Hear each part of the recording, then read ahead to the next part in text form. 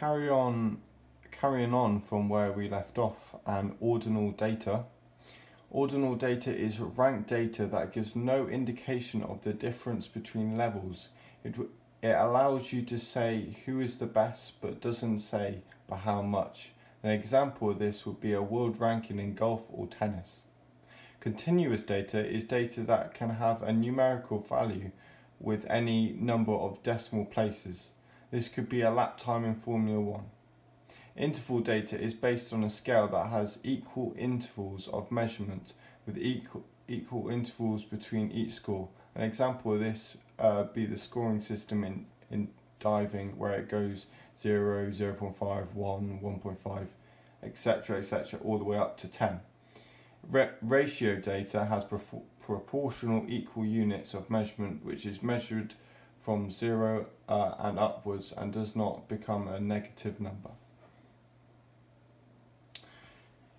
Interviews. An interview is a conversation which has a purpose. There are 4 types of interview. Structured interview is a set interview guide that doesn't vary in the questions asked despite any interesting responses that the participant may have. Advantages: it is very reliable, but on the other hand, disadvantages: the answers may be less valid. Semi-structured, an interview that follows the guide but gives the possibility for an unthought of conversation to be talked about. Advantages of this is that someone could go into large amounts of detail. However, it can be very not as much reliability. Unstructured, this has a start question. However, from there a conversation flows. You need a very skilled interviewer for this. Advantages of this: it can reveal more about a participant.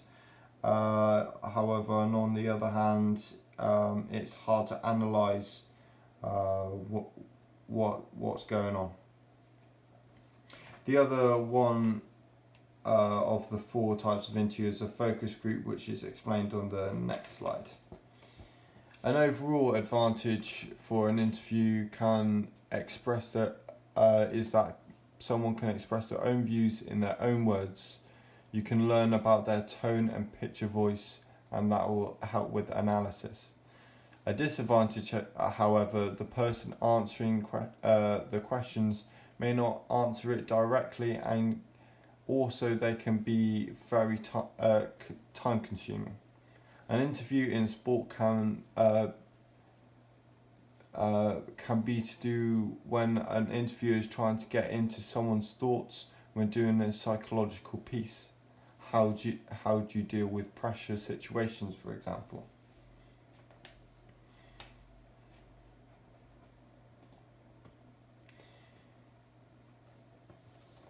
Focus groups are similar to interviews, but involve more than one participant. There are usually between 6 and 12 participants, and the researcher acts as a discussion facilitator rather than an interviewer.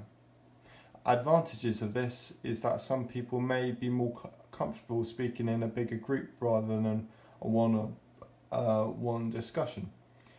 However, a disadvantage is that everyone in the group may not contribute, and your answer may not be as valid. An example of this could be an open question such as, is it cool to play sport for a teenager, which could be put to many people who are of that age to give an opinion.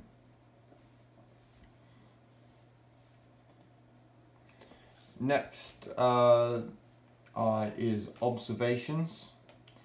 The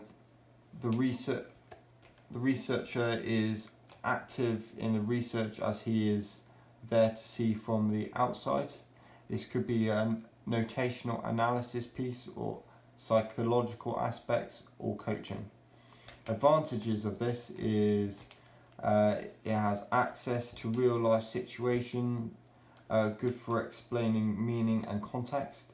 High ecological validity and in-depth knowledge can be gained from this. Disadvantages, however, is that it's hard to record data, is very objective, and it is hard to replicate. An example of this is in a sport contest would be a qualitative piece on whether professional athletes give signs of stress in demanding scenarios.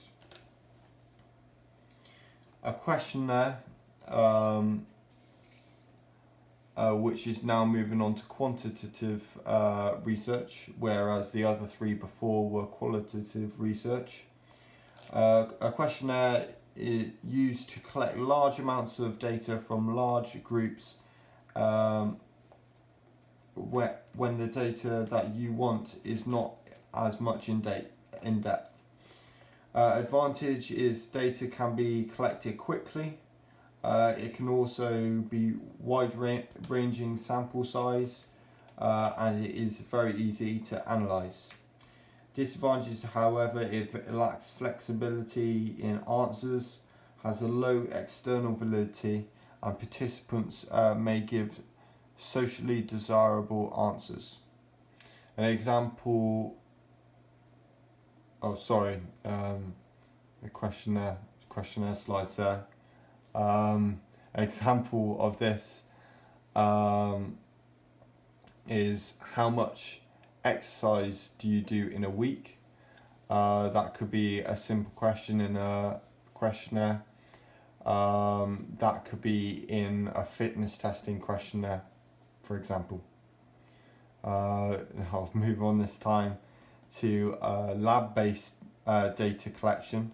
This is the type of data collection where the variable are controlled, so you are measuring only one specific variable.